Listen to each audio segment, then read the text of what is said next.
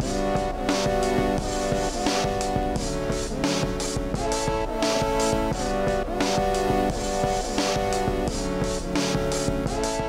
name is Nova Holland. I usually work in the media design lab, but today I am in the video production studio on the bottom floor of Ramsey Library, right across from the media design lab. My name's Noelle Martin, and I'm a video production student assistant. My name is Xander Lord. I'm an assistant at the media design lab. My name is Kent Thompson. I'm the video production manager and the media design lab director here in Ramsey Library on the lower level in Suite 30. Also on the lower level where the media design lab is located is the craft studio, where they have a 3D printer for students, and they also have large format poster printing. I love getting to show people around the lab. A lot of times people assume like the library is for checking out books, but we can check out so much more than just books. We have audio equipment, we have video equipment. So if you want to reserve equipment, you'd want to go upstairs and talk to the people at the front desk. They have all the equipment that you'd want up there, microphones, cameras, all that stuff. If you go to the Ramsey Library website and go to the media design lab home, you can see where our hours are, how to reserve and rent equipment, and examples of class projects that we have done. In our resources tab, we have guides to show you instructional tutorials on the programs we offer. We have a tools tab to show you the free software programs we offer in the lab that you can also download on your personal computer if you end up liking them. And we have a media tab giving you links to free images, audio, and video resources.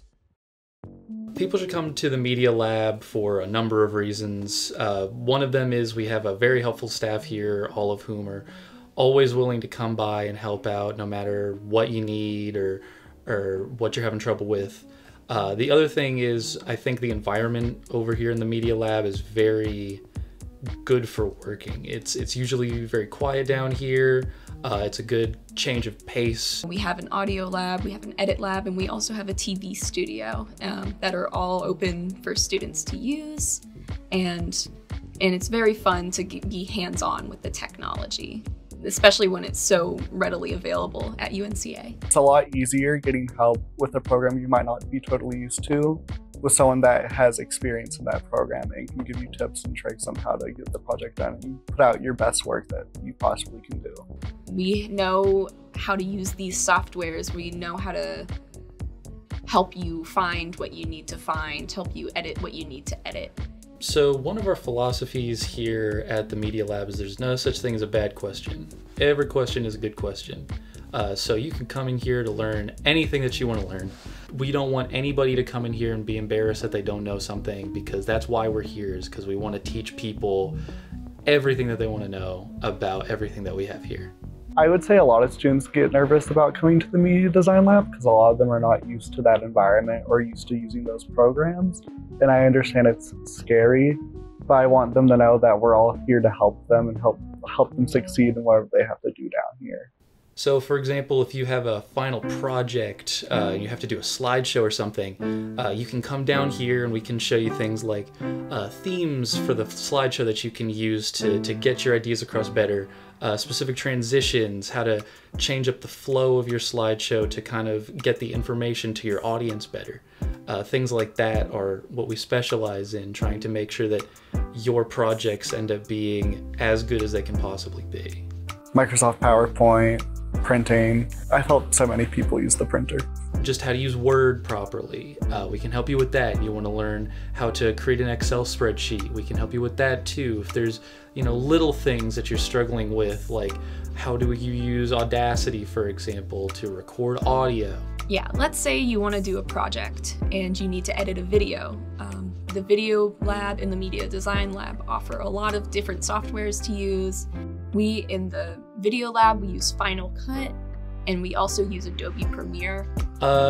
My favorite thing to teach people down here is definitely Premiere Pro, just because video editing is my whole bread and butter. That's what I like to do. We can teach you how to do website design, how to make a pamphlet, design a t-shirt. Something that you could use to kind of put on a resume and be like, oh yeah, I know how to use Photoshop, or yeah, I know how to use Premiere or After Effects or any of those. But even just like lower, like base level stuff, like converting files is definitely one. Learning things like Google Sheets or Docs, or how to use Google Slides, how to make websites is something that we teach here quite often. How to make timelines and things like that. Just sort of helpful skills that people could use to show to potential employers and say, yeah, if you need somebody that can do this, I learned how to do it. It gives you skills and programs that not a lot of people know how to use, and employers might see this as a benefit to their company and feel like you are more hireable than other potential employees. We started the Media Design Lab in 2014 with 4 Mac workstations, kind of as an experiment to help students out that didn't have access to programs like Adobe Creative Suite or editing programs or poster designing programs. But now students from all over campus have a place to go where they can edit videos and get help editing videos and design graphics and print posters and all kinds of things. In terms of final projects, we can help you edit, we can help you record audio, we can help film you in our TV studio. We have a big green screen studio with a tripod and chairs and 2 big lights there already. Students can reserve the TV studio through email or a telephone call, or just come by Suite 30 on the lower level of Ramsey Library. Here in the studio, we have student technicians that work here, along with myself, that do all the recording for you.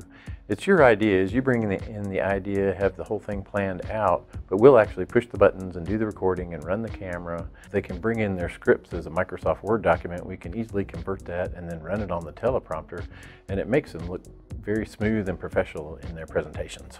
They can bring in their own pictures, which are full-size HD pictures, 1080 pictures like we're keyed against right now, or they can shoot against the green screen and take their footage with them down to the Media Design Lab and key in any image that they want later.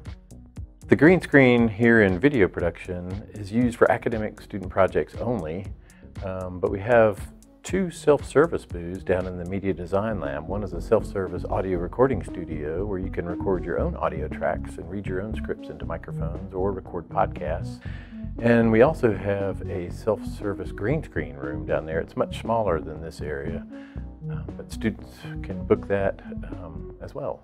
So if you want to make music, you can go to the Media Design Lab and record in there. I usually register to use the self-service recording studio because I like to record my own personal stuff in there. And it's really helpful because they have a lot of different softwares. Ableton is one that they have in the recording studio if you want to make music. I have seen a lot of people get very proud of what they've done down in the Media Design Lab. Yeah, it's just great to have that hands-on experience and be able to say, hey, I did this all by myself.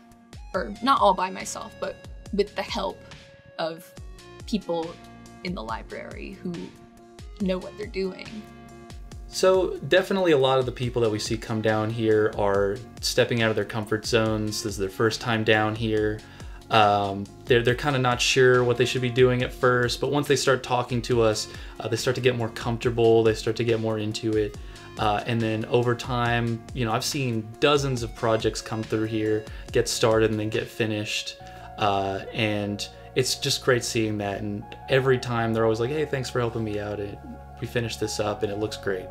And I always just love seeing that. Getting to help people work on their projects or their assignments, it really makes my day. And, it makes it so much fun to work here. I enjoy sort of the little community that's sort of been built around here of people coming in to work on projects. I learn new things down here all the time. So we're all just kind of like working together and building each other's skills up to try and achieve these goals that we've set.